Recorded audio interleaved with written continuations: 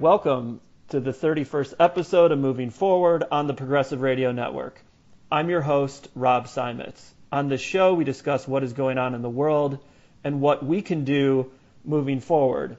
And a couple episodes ago, I had on Matthew Lyons, and I had him on so we could get into discussions about the U.S. and the far-right movements in the U.S., and he gave a great overview of all the different movements there are here in the United States for far-right movements. And I know many of these listeners of these shows are very concerned about the environment, and rightfully so. That is the issue of our time. But I also believe hand in hand with that is movements, far-right movements, and the rise of the far right and rise of fascism throughout the world. These issues are interconnected.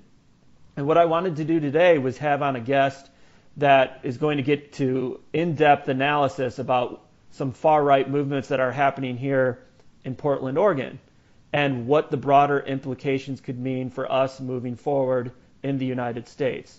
So our guest today is Shane Burley. Shane Burley is a writer, filmmaker based in Portland, Oregon. He is the author of Fascism Today, What It Is and How to End It. His work has appeared in places such as Truth Out, Jacobin, Alternet, In These Times, Political Research Associates, Waging Nonviolence, Labor Notes, Think Progress, Roar Magazine, and Upping the Ante. Follow him on Twitter at Shane_Burley1. Shane, welcome to Moving Forward on the Progressive Radio Network. Thanks for having me on.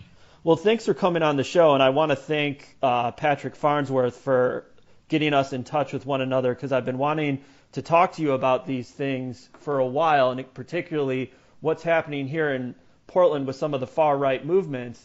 And it seems like what's really garnered Portland with national attention all stems from somebody named Jeremy Christian. So I was wondering if you could talk about the event involving Jeremy Christian here in Portland and his associations with the far right. Yeah, so there's a group in the area called Patriot Prayer. It's sort of what Spencer Sunshine referred to as independent Trumpism, sort of a Trumpian populist group. It's not affiliated with the GOP necessarily. They support Trump, far-right politics, and so on. And they had kind of attracted a number of white nationalist organizations and people around them. So like Identity Europa and other groups in the area had started to linger around them. And so there started to be a lot of opposition. And one of the people that had actually come out to their events was this guy, Jeremy Christian, who was sort of a kind of unhinged character from here. People kind of knew him because he used to sell comic books at a local street fair. And shortly after he had appeared at one event where there was a kind of a sizable counter protest, and the event goers, the Patriot Prayer event goers, ended up being shuttled out by the police. Jeremy Christian got engaged in kind of a racist rant on public transit, attacking two women for appearing to be Muslim. 3 men intervened, and he stabbed the 3 men, killing 2 of them. So he's basically about to undergo trial for murder, and he was a Patriot Prayer attendee. And so shortly thereafter, at that attack, Patriot Prayer decided to have another public event downtown Portland, and of course people, although they were already hating Patriot Prayer, really didn't want anything more to do with them. But he pushed his way in and got a permit and was holding this event downtown, and that was in summer last year.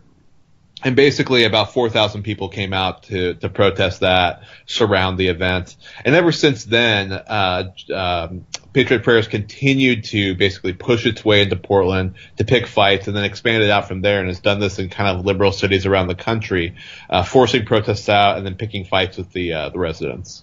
So who is the leader or one of the leaders of Patriot Prayer who seems to keep organizing these events here in Portland? And what are some of Patriot Prayer's ideology that would consider them far right?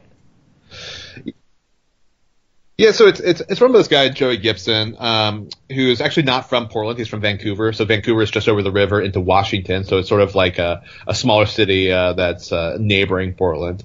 And he's been organizing these events that bring together a number of people. So it's kind of a big tent. But basically, what you're going to see there is a lot of anti-immigrant talk, a lot of homophobia and transphobia, a lot of kind of vulgar, chauvinistic pro-Americanism, really heavy focus on anti-abortion talk.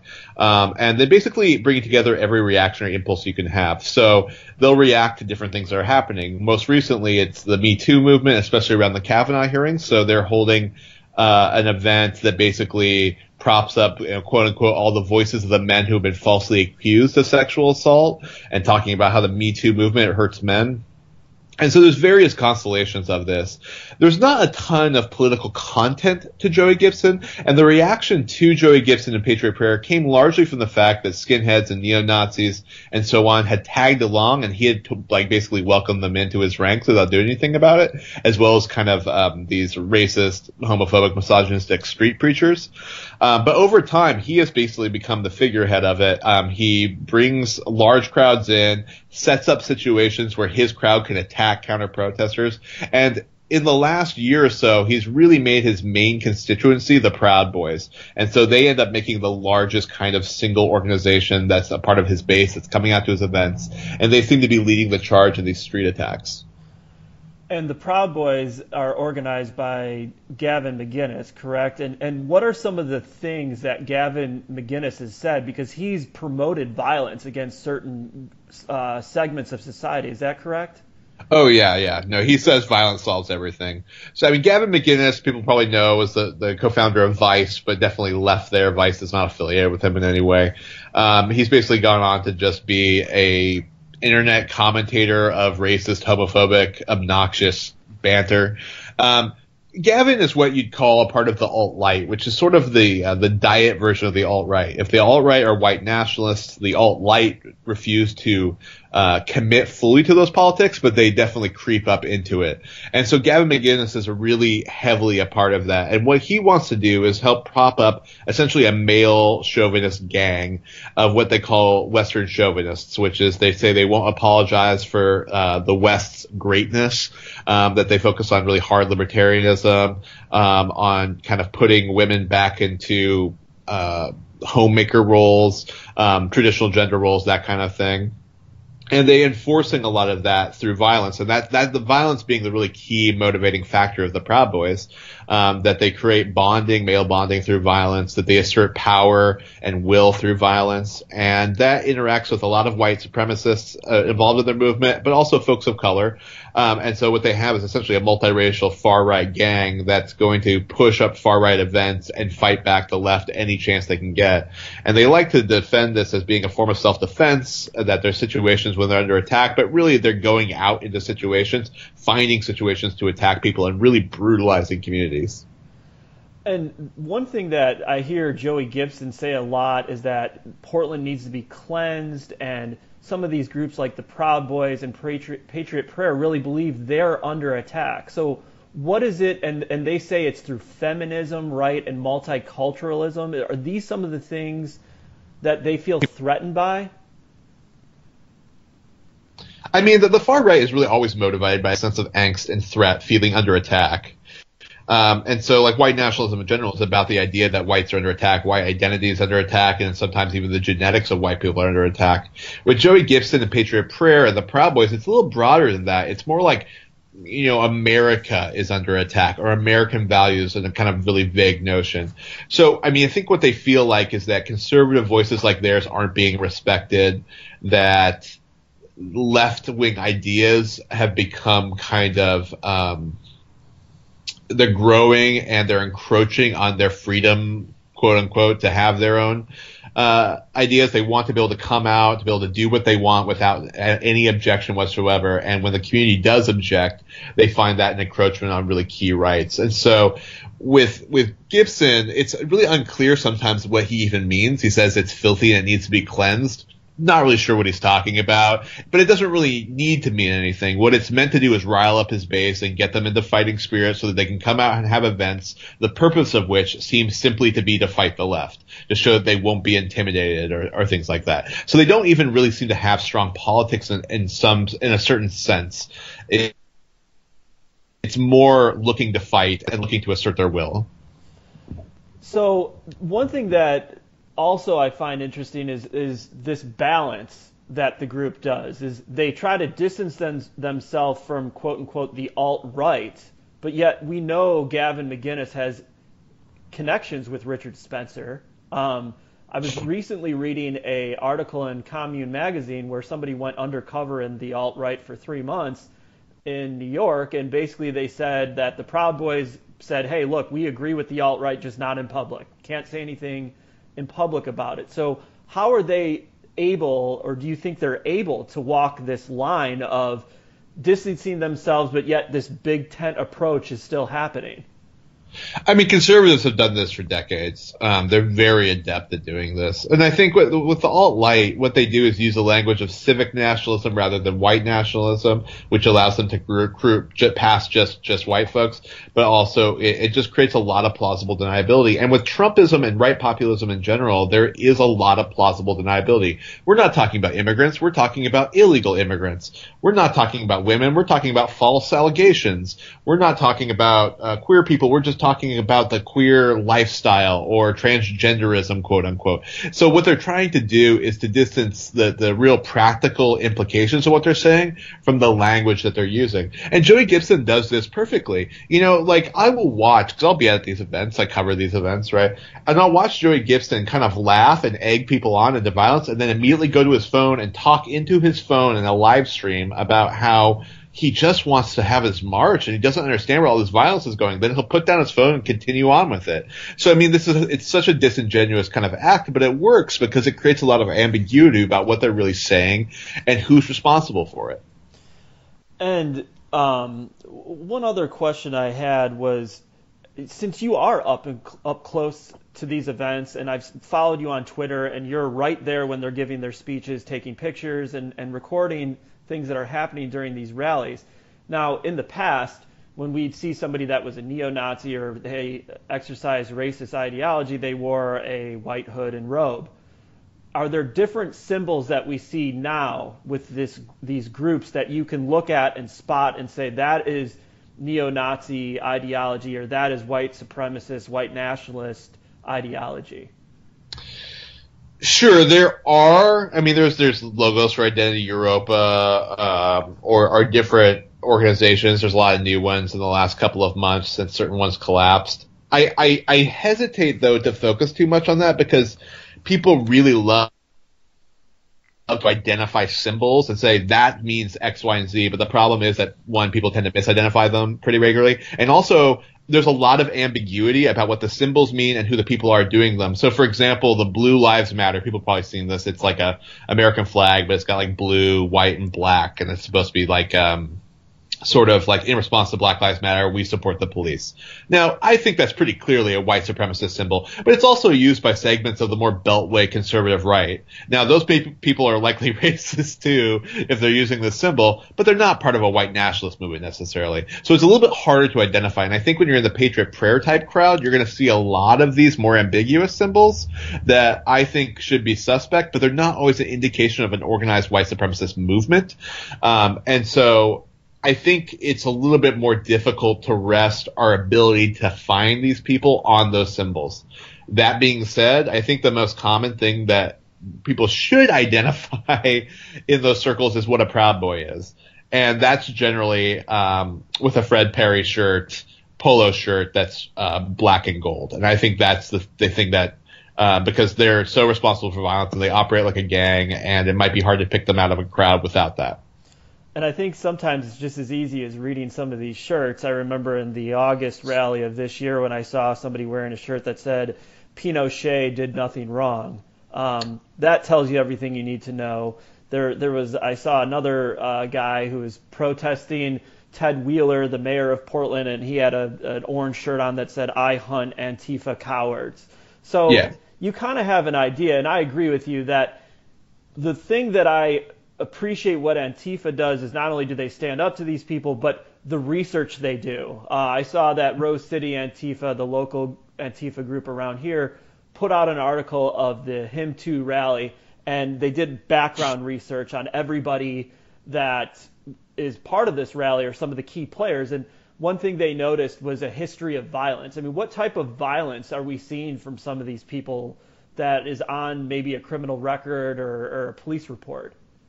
Yeah, and I also want to say that, like, with Rose City Antifa and a lot of those organizations, they have an unimpeachable record of good research, and I think it's really dependable, and it's a testament to the long-standing work people do and to have credible evidence of things. One of the things is, so, like, people probably know that Portland has a long history of white supremacist skinhead violence. And in the 80s and 90s, there was a really large growth of skinhead gangs, and then later Volksfront was founded out here. And while those things have declined for a lot of reasons, one of which being the organizing that people have done in response, those people didn't go anywhere. And so there's still a large portion of those people here. And they find avenues to get into the culture where they can, and they find that around Trump, and they find it around Joey Gibson. And so what we're seeing in the Proud Boys, we're seeing it in the militia movement in the area, and we're seeing it just in the kind of stragglers, is there's a lot of people with a long history of A, white supremacist violence, and B, just violence in general. And so when you're doing the research on these people, you're finding a lot of people with obviously criminal records, which I don't want to make the issue too much. I think it's their actual conduct, which is a lot of interpersonal violence, a lot of domestic violence, and just a real history of interpersonal complications. And I think that in a large part, that's what part of what can draw them into this movement, is that they find a space where their violence or their impulse towards violence has been validated. And there's been strategic avenues that Joey Gibson has taken in order to really help incite violence. I mean, one thing I wanted to ask you about was going back to a little bit with Jeremy Christian and what happened with him, is it seems that violence started exploding into the streets of Portland shortly after that. What were you seeing when you were observing those events after Jeremy Christian's arrest? I mean, I was seeing the far right showing up and antagonizing the community as much as possible. So let's think about with Jeremy Christian. So he shows up, we show up to have this event about 3 weeks after the stabbing takes place. Nobody wants it. No one thinks that this would be a good idea, even if you were sympathetic to Patriot Prayer. So why come? Well, it's coming because they're going to show that no one's going to tell them no, which to a community in mourning after this really, really tragic, brutal murder, no one wants. But they come anyway. They push their way into the community anyway. At any one of these events, they edge off as much as possible. You'll watch them stand behind police lines and antagonize people screaming homophobic and racist things. They'll then take their march and turn it directly to march into the counter protesters. They come and prepare people to attack people. They're coming suited up in body armor with helmets, with basically security squadrons. They're sending out scouts to go see where people are. I mean, this is very, very, very intentional stuff. And so there was a lot of narratives about how there's essentially two groups fighting each other in the streets, and that is absolutely not the case. There's the community of the city who's coming out and protesting and refusing to allow them space, and then there's Joey Gibson and Patriot Prayer coming in and marching into those crowds ready to fight and literally attacking people. And in some of these most violent confrontations, there's lots of cameras on them, right? These are big media spectacles. You can see Patriot Prayer people and Proud Boys especially just running up and openly attacking people, brutalizing them on the ground, gang beating them, really injuring people. You know, when I went back after one of the confrontations this last summer, there's blood all over the streets from when the Proud Boys came and attacked people. So I think like what I'm seeing is Patriot Prayer as a movement that is coming in with the intention of bringing violence into the community to basically prove their point through violence. And they have the resources to bring people from all over the country that come into these events too, from what I've read.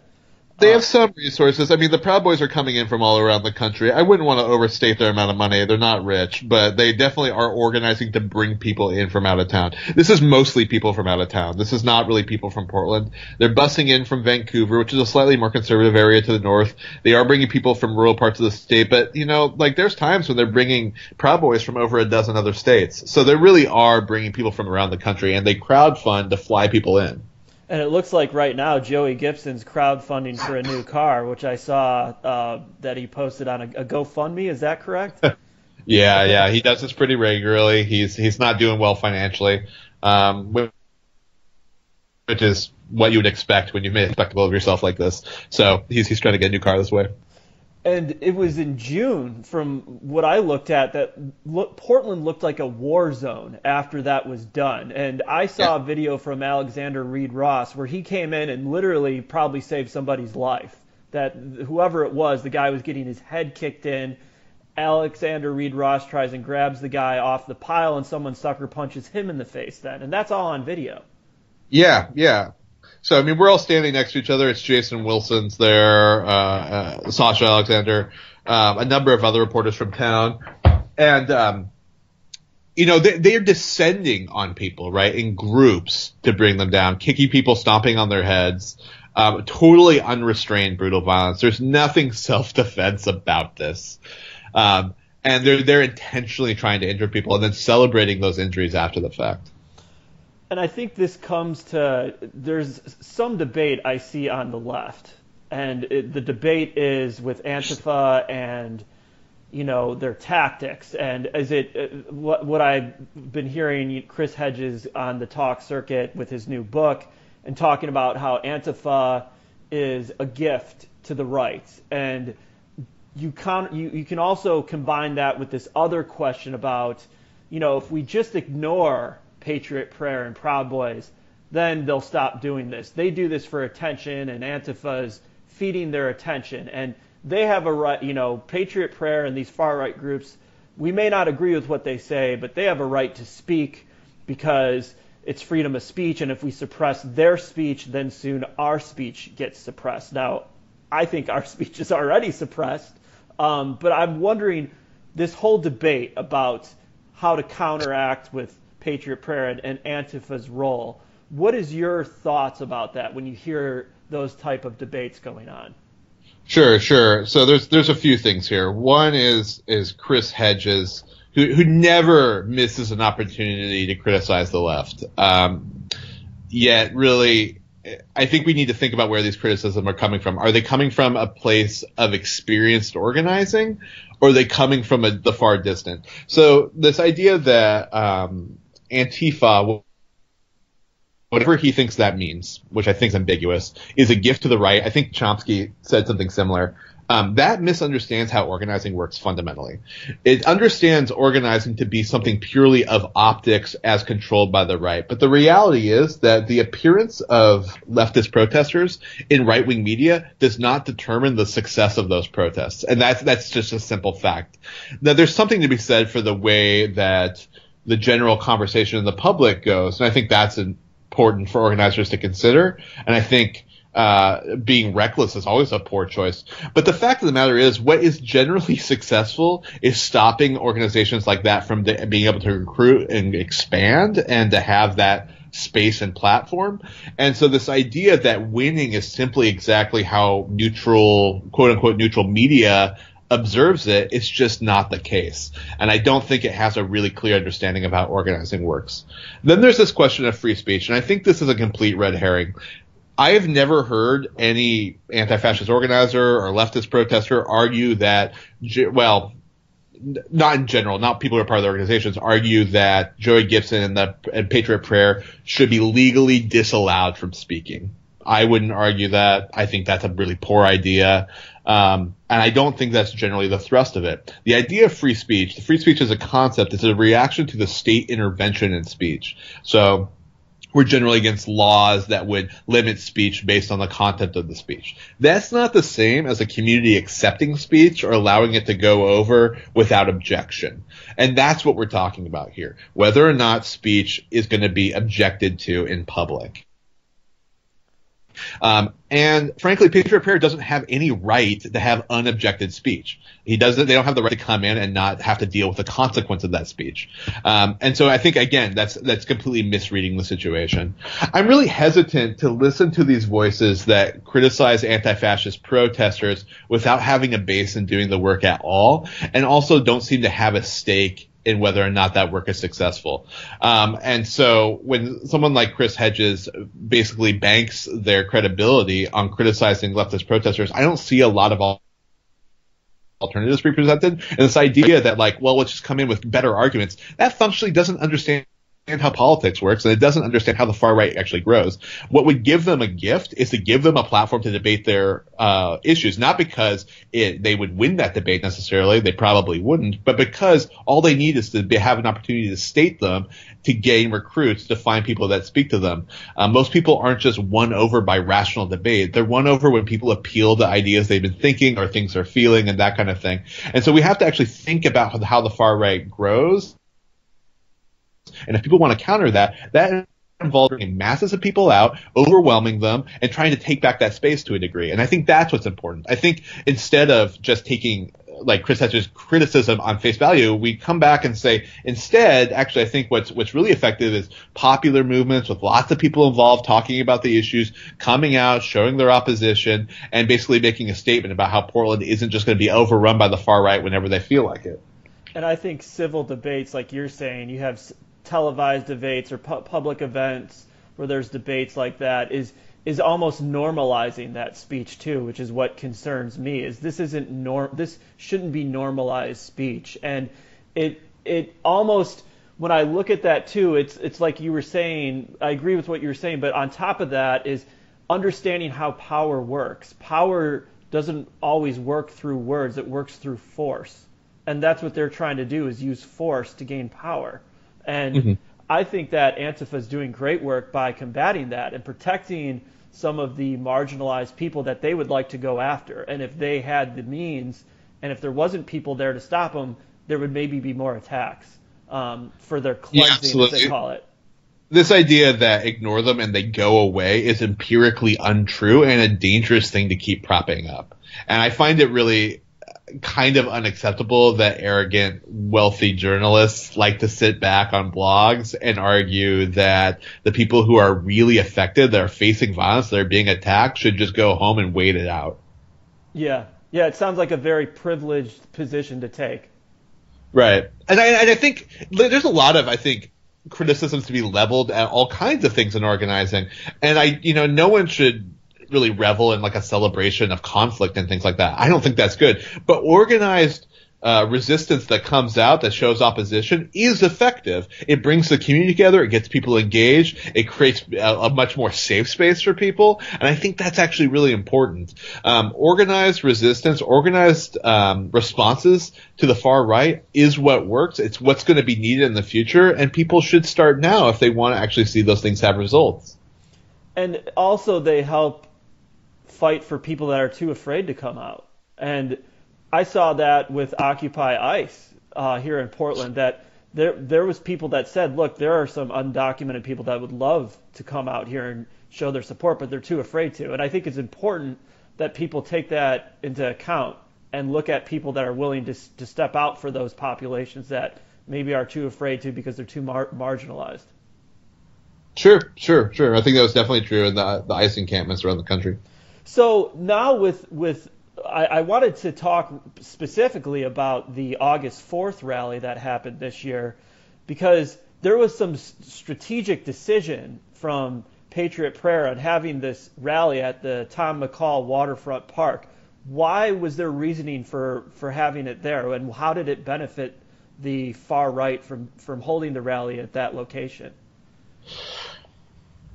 Why did it benefit them to have it there? Yeah, wasn't there a permitting issue with weapons? They like to use this federal park a lot. That's a little bit more downtown. So people probably don't know the geography of Portland. So Portland, the downtown area is on the west side, and it's broken off from the east side by a river. And so in the very dense downtown, which will have a lot of the kind of skyscraper buildings, it's really the only part of town that does, there's a federal park that they like to get a permit for and have their rallies at. And there was an issue permitting there, and so they wanted to move over to the Tom McCall Waterfront Park, which is basically a very long park at one end of the downtown area that banks up against the waterfront. a lot of people go there and ride bikes, and there's like, they'll have music festivals and things like that. And so they wanted to do that. It's a little bit more open access. People can get in and out easier, and they wanted to have access to that space. Also, a federal park is essentially weapons restricted. You can't bring a gun in there. And in Oregon, there's very, loose gun laws, so people could bring guns where they want. And so they wanted access to that space. And so essentially what they got permission to do was have access to the space and have it not be like a checkpoint if they agreed to have it be a guns-free space. And so what they did was bank up against the waterfront in a certain area that was kind of cordoned off, though you could walk in and out if you wanted. And technically that was supposed to also be space for the opposition protests, which they knew would also be in the space. Each group has access to these spaces because they're public spaces. That ended up not being the case, and the sort of much larger anti-fascist contingent was not allowed into that space. And there was something that happened. I was at that event, and I saw the police fire or flashbang grenades on the counter protesters, and I didn't see anything that provoked them to do that. And I know you were probably closer to where the meeting points were between the far right groups and then the counter protesters. I was actually, during that, I was with Patriot Prayer. Okay. And what did you see from your vantage point when you were there? Well, so I think just to set context, so we have the waterfront park. It's on the west side, and then there's a rally by an organization called Pop Mob for Popular Mobilization. It was basically a coalition of groups, labor unions, community groups, some nonprofits, different things, and they were all rallying at the city hall, which is a little bit more central than downtown. And then they were going to meet up with other protesters, maybe more militant groups, and then they all march as a big group down to the waterfront. And so that happens. They have the rally, they kind of coalesce, and then they do a big march down the streets, about 2,000 people, and they march up to get to the waterfront to basically take their spot in the park that they thought was going to be there for them. And they're blocked off by the police, and it's a really huge police presence. It's like riot cops blocking it off. And so they kind of just stay there. And kind of move back and forth along the roads, but they don't cross what is essentially a parkway that would let them into the park where Patriot Prayer is. They don't cross that. And so they just kind of stay there and continue rallying. And so a couple hours go by, and eventually there was some kind of brief warnings about like, you should disperse, but we're talking about 2,000 people in a march on a roadway. And so eventually, without much prompting, the police just start firing tear gas and other, quote unquote, less lethal ammunitions into the crowd. Doesn't seem to be particularly, warranted. There wasn't like a trigger that seemed to happen, that indicated it, but then they started firing pepper balls, flash grenades, and ended up injuring very seriously a number of people who were just either kind of walking away or moving with the crowd. I was pretty far. I was probably about a block and a half away when they started firing those flashbang grenades, and I was walking further away. They were coming towards us. They were still firing them, and I saw somebody next to me. They must have got hit with it, or it bounced off, like the flashbang grenade must have bounced off a building or the sidewalk or something and hit them in the face, because they were bleeding everywhere. Yeah. And to think about that, that's how far away the Portland police were firing these at people that could have been blocks away. Some of these people could not have even had anything to do with the event that was happening. We're just downtown for other things, and we're at risk of getting hit by some of these flashbang grenades. Yeah, and I mean, like, some of the people being hit had already complied with even the vague police suggestions. They're on the sidewalk or they're walking away or whatever. And people, so people are hit with a flash grenade. People maybe don't have a sense of what a flash grenade is, but it's essentially like a fire-starting grenade that will melt flesh and plastic and things. It's very aggressive, and it can kill people. The idea is that it disorients the crowd. So when they descend on the crowd of people, we're talking about things being fired from every direction, sounds echoing off buildings. There's lights flashing. You don't know where you are. And so even if people are being asked to comply, it's next to impossible to see them do that when you're firing flash grenades at them. So a number of people are very hurt. The partner of a reporter here in town was very seriously injured. Another person had the skin melted off in their arm. One person had a flash grenade hit their bicycle helmet and melt into it, cracking open their head. They had to go to the hospital. It's really, really dangerous stuff. And what was the police chief, Daniel Outlaw's, response to the criticism waged by her department for initiating these types of measures to the counter-protesters? Her response was to go onto right-wing media, right-wing talk radio, and say that protesters were just mad because they kicked our butts. And I'm wondering if you could go into kind of the dynamic between her and Ted Wheeler, because Ted Wheeler, it seems like, has been a little bit more hands-off with these, right? And is letting her take the lead? I guess it's hard to say. That's the appearance a lot of people seem to have. On the flip side, Patriot Prayer accuses Ted Wheeler of moving the police against them. I don't think there's a lot of evidence of that, but it's basically that's the claim made from the right. I think Ted Wheeler has kind of instituted aggressive policing measures ever since his tenure. Essentially, you have to think he kind of came into being mayor at a time when there was a massive upsurge in protests around Trump. And I think what he's trying to do is make examples of people and to target protesters so that he doesn't get constant protests during his time running the city.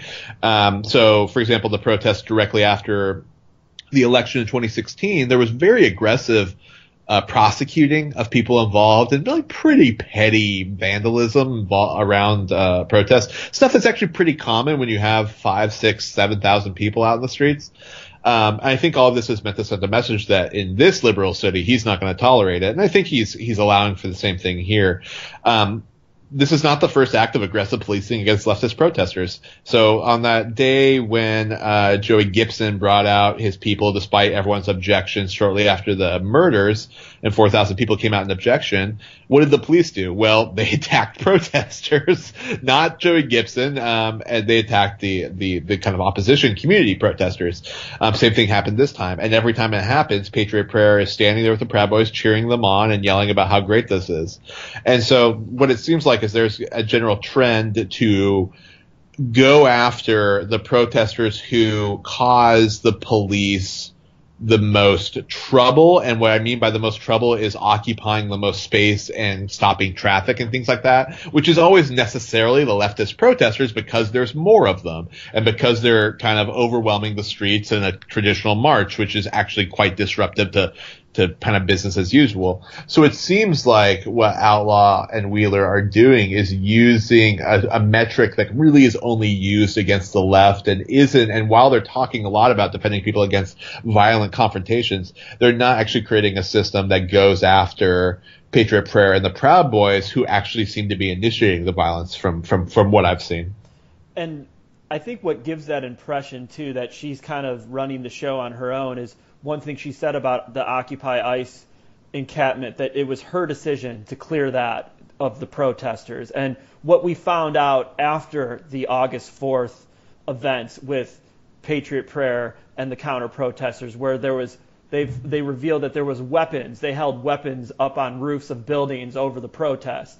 So has Ted Wheeler spoken about that? Has he said that he was aware of that? I mean, that seemed to be a really big sticking point of anger once that was found out, because it was pretty far after that event, if I'm correct, right?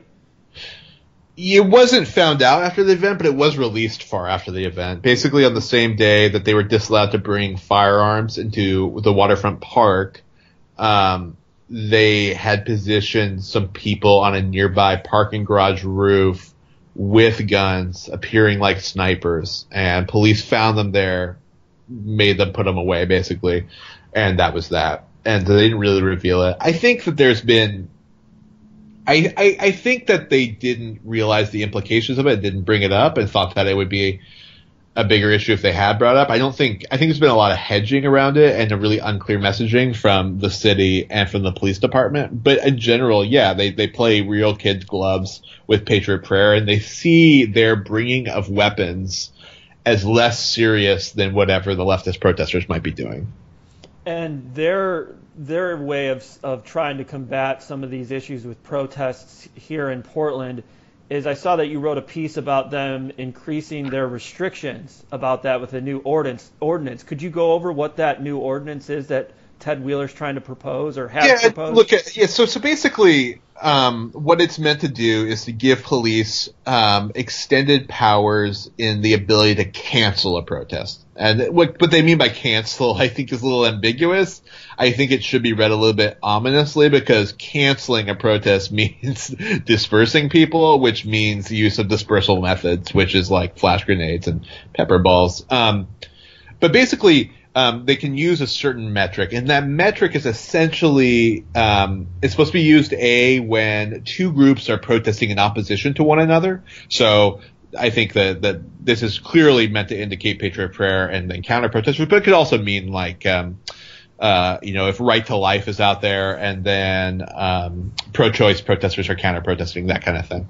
And that in those instances, they can have greater leeway to cancel the protest if they feel like those groups are coming into contact with one another, if they're blocking traffic, if they're basically disallowing normal functionings of the cities, which again is a metric that can be disproportionately used against the leftist counter protesters because of the numbers that they bring out, because of the fact that they have large scale protests that march, and because that they're coming in response to another group. Therefore, they're on the fringes of the other group, which means it pushes them out into more broad space like roads and parks. And so by the very nature of the way it's been constructed, it would actually target one group over the other. And that's even to ignore just the disproportionate use of policing on marginalized communities, which are disproportionately in the counter protesters. And so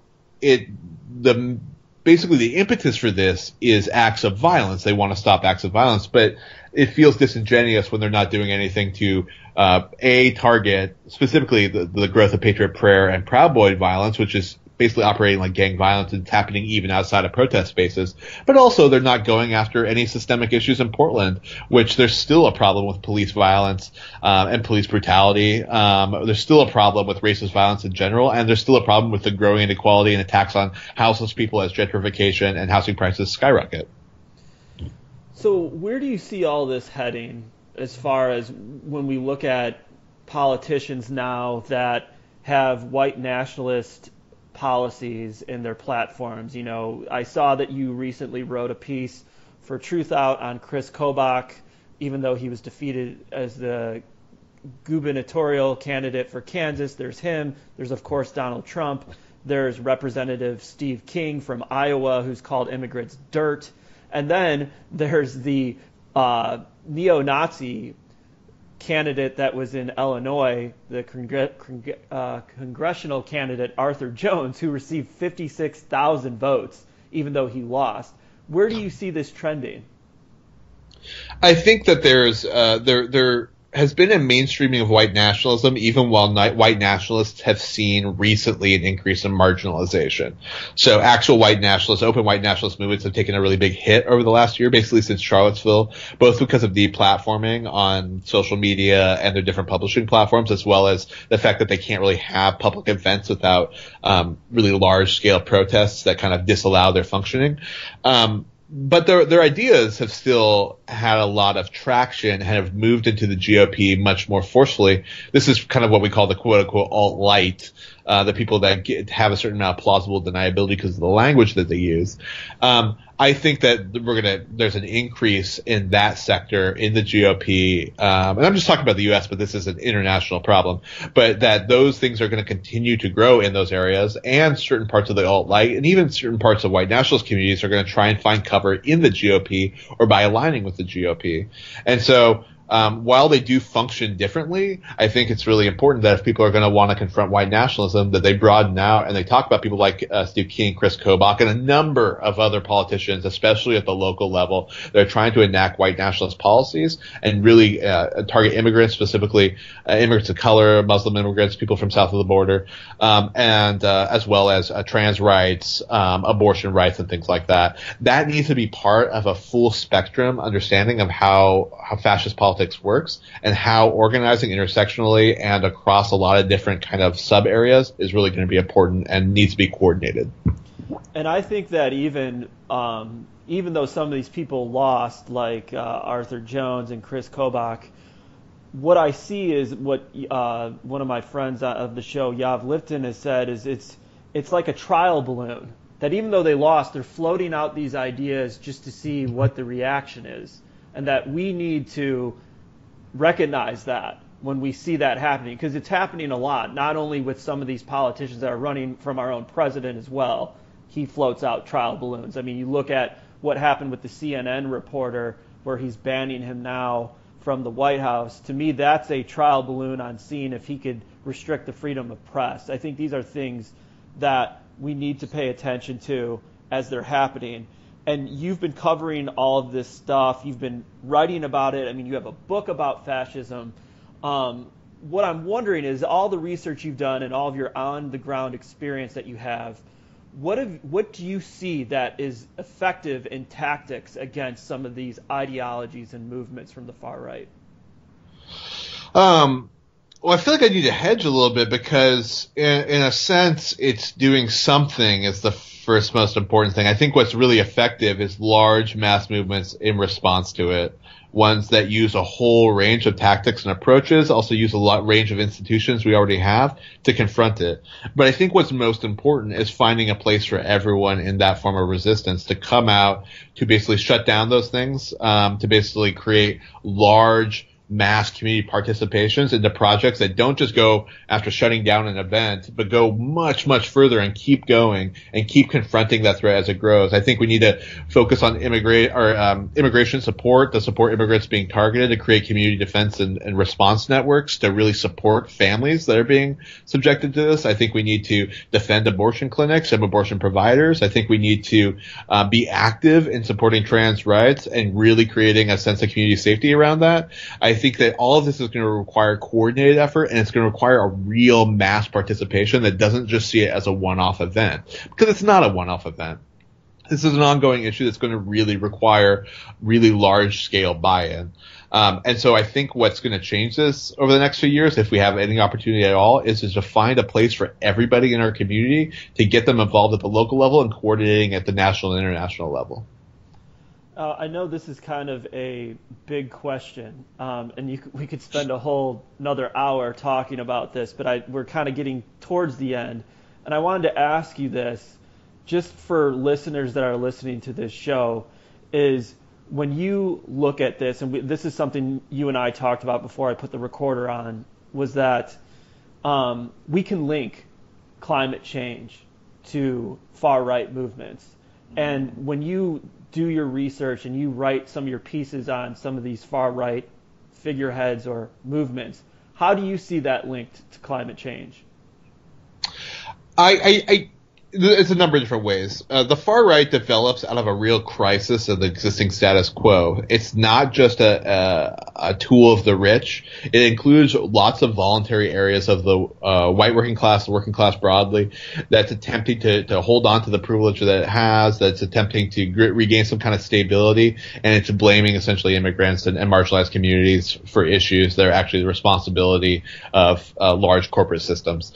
And so in times of crisis, you see that rise, and I think what we're seeing is maybe the biggest point of crisis in climate change and the increase in a very catastrophic instability. And the same thing, too, as capitalism starts to implode on itself through kind of unregulated neoliberalism, it really is finding a lot of instability in how it props up the workers in that system. And so I think climate change, as providing maybe the biggest impetus for social collapse, is going to increase the rates of basically fascistic movements that are rising to try and be a way of coping with that crisis. And so I think if we want to take seriously how we're going to deal with climate change, we're also going to have to take seriously how we deal with the consequences of climate change. And the growth of the far right is going to be kind of inherent to it as we, for example, see increases in fires and political instability, lack of resources, food prices going up. There's all kinds of elements that are part of this that I think are going to end up driving elements of the populist far right and even the fascist right. I completely agree with you. And I think that the thing we must recognize is that this is also a resource issue. Climate change is resource depletion. And there's always going to be pointed blame at that resource depletion or that large wealth inequality gap that we're experiencing now more than ever. And they're pointing the blame at other segments of society. And I think one of the biggest things, I listened to this interview from Gabor Mate. It was him and Russell Brand, and it was a really good interview because they both were talking about addiction, and they both have had addiction issues in their lives. And one thing that Dr. Mate said that I totally agree with is looking at nationality as an addiction, and that it's a form of addiction because it lets these people that are into this white nationalism and into some of our nationalities, as far as Western chauvinists and Western way of life, is that it makes them feel like they belong to something. And that nationality, I feel like right now, is getting in the way of our humanity. And it doesn't let us understand our common humanity. And we need to make sure that we do that we break through these nationalistic barriers and reach people in a common way through our humanity, from human to human. And I think that's so important to look at, is that type of mindset as this is all going on in the background with climate change, because it's not going away. It's going to continue to get worse as we move forward. Yeah, absolutely. Absolutely. I mean, I think we really need to reclaim a certain kind of cosmopolitanism and internationalism and understand that false identities like race and nation are what kind of limit us from our ability to create true solidarity and build the world we want to see. I agree with you, and I think, Shane, thank you so much for coming on the show. I think that's a perfect way to end this show, and I definitely in the future would love to have you on again as these things continue to evolve so people can be up to date with what's happening here in Portland and other places really in the country when it comes to far-right movements. Yeah, absolutely. I'd be happy to be on again. Well, that's all the time we have today for Moving Forward. I again would like to thank Shane Burley for coming on the show. You can find this episode and all episodes of Moving Forward podcasted at Podbean or in the archives at prn.fm or on the Progressive Radio Network's app, which is available for Android and Apple products.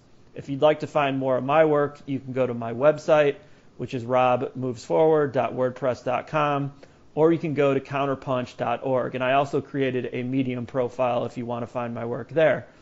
So thank you for listening to Moving Forward on the Progressive Radio Network.